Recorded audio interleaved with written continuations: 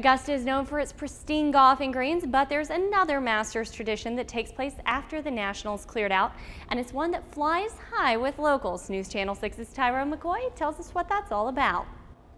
The Masters means thousands of out-of-town visitors and hundreds of planes in the CSRA, but the end of their visit to the Augusta National allows for other dreams to take off. It's called flight seeing. Each year, people pack into the Augusta National hoping to get a glimpse of whoever takes home the coveted green jacket.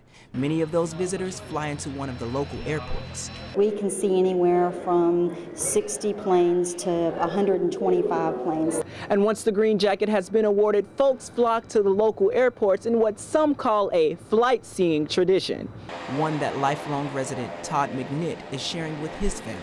I did this when I was a kid. We used to be over at Daniel Village and watch the planes. This time, McNitt brought his wife and 2 children along for the experience. I come from a strong aviation background and family, and he likes, you see him right now, he likes the airplanes, so it's important to get him comfortable with seeing airplanes. And some pilots share that sentiment, arguing that the youth are the future of aviation, a future that could be up in the air.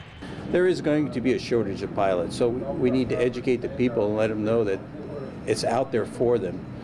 McNitt believes flight seeing like this could educate his 2-year-old son and turn the fascination into a profession that he can share with his own children one day. Oh, when I got grandkids, we'll bring them out here and show them the planes. You know, it's, like I said, it's enjoyable.